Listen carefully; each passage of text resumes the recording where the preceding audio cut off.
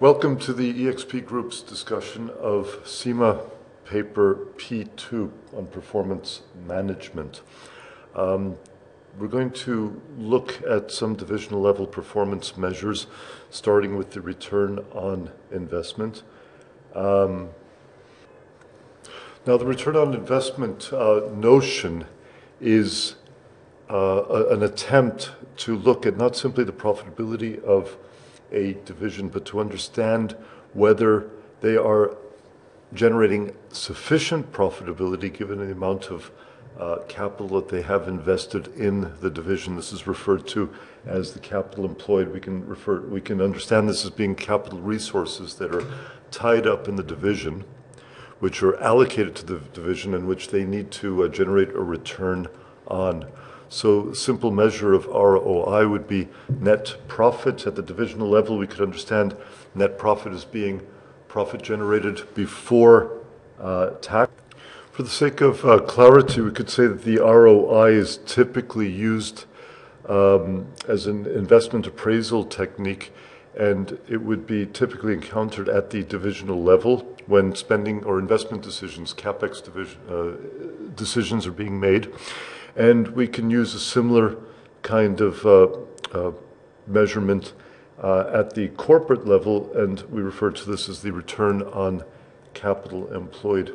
Now, the interesting thing is, from a behavioral point of view, what happens at the divisional level. For example, if a division is generating an ROI of 20%, and if their performance is based on highest ROI achieved, it's very possible that such a division then would reject projects which are offering only 15%. Now, let's switch over to the corporate level, and let's say the return on investment target for the corporation as a whole is 12%, and that anything in excess of 12 is quite acceptable to the company as a whole. One can see that in the case of rejecting a 15% project at the division level, the division will have made a decision which will be at variance with the overall interests of the corporation as a whole. A very good example of lack of congruence in interests and decision making. Now, one way of possibly getting around this problem, because the ROI measure is a percentage return, is to try to convert it to a monetary amount. And the residual income is defined as a division at the divisional level as the earnings before interest and taxes generated by the division less the imputed interest on the capital which is tied up in that division. Now, the imputed interest comes from a capital employed number, the capital employed at the division, times a charge for that capital, or a cost of capital. And we could frame the residual income rule as being any project generating a positive RI should be accepted. In such a case, we could see that using the RI concept would help solve the problem posed by this this division rejecting a 15% ROI project. Now, the drawbacks of RI and ROI, we'll take them together as a group. Let's just run through an example here numerically. Let's say we have an ROI of 12%, and a new project will require an investment of $4.5 million, and it will generate cash inflows of $1.5 million. Let's forget about taxes for the moment. And let's assume the cost of capital for the company is 10%. Now, if we map out the results for the company projected over 4 years, we have the initial capital investment of 4.5 million, which is going to be depreciated on a straight line basis throughout the life of the project. Here are the net cash inflows, which are equal annual flows.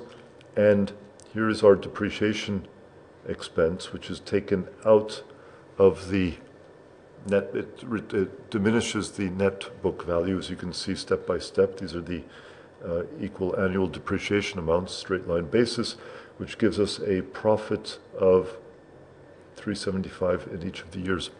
Now, the interesting thing is, if we do the residual income calculation, we have to take a capital charge of 10% on the net book value for the given year.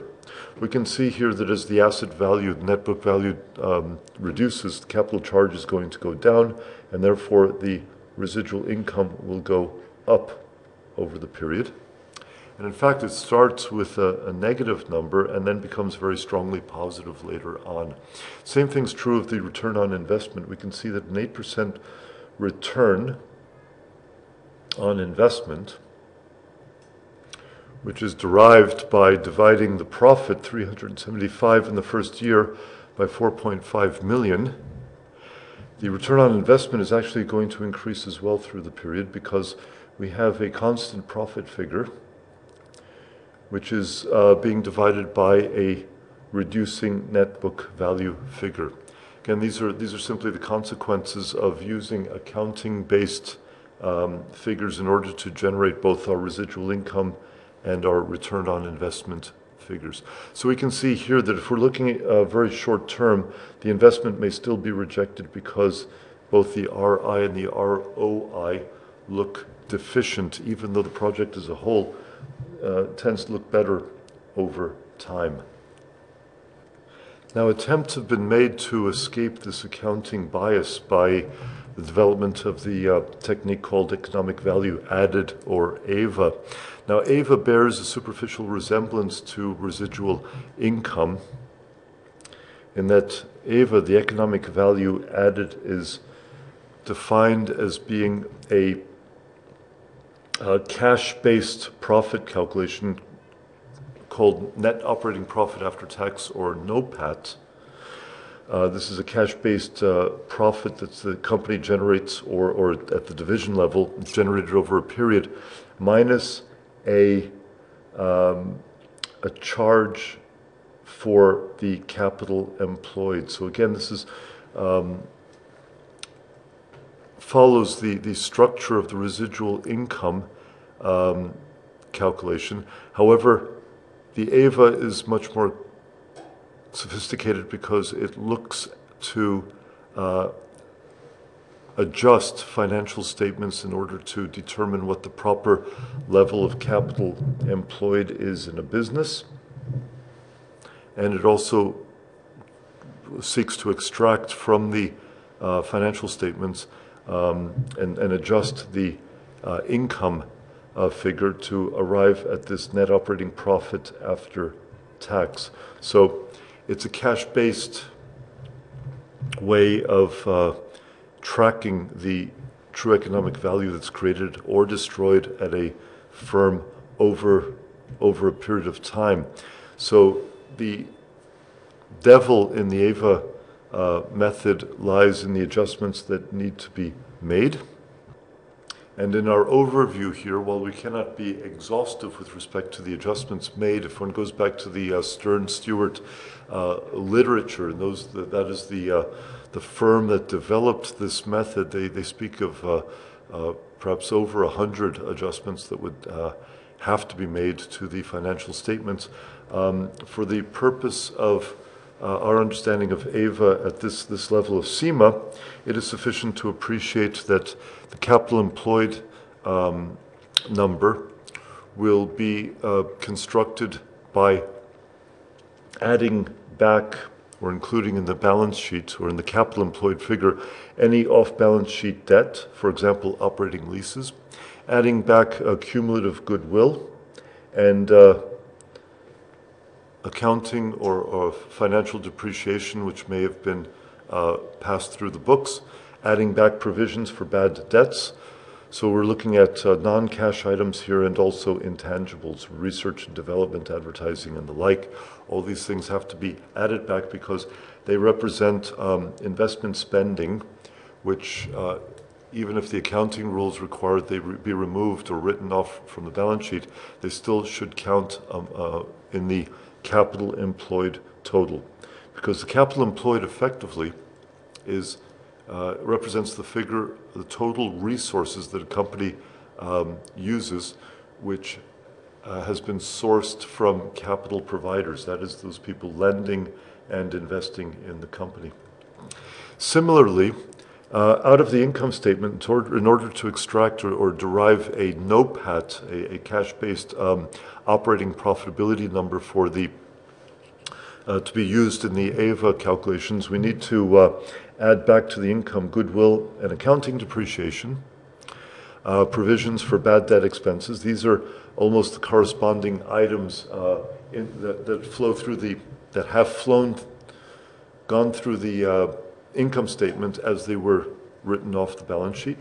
Other non-cash expenses, intangibles, and interest expense on debt. So financing costs are not part of the operating expenses. They have to be added back to the income in order to derive our NOPAT figures. So the income statement, it's from there that we make the adjustments to achieve the NOPAT number.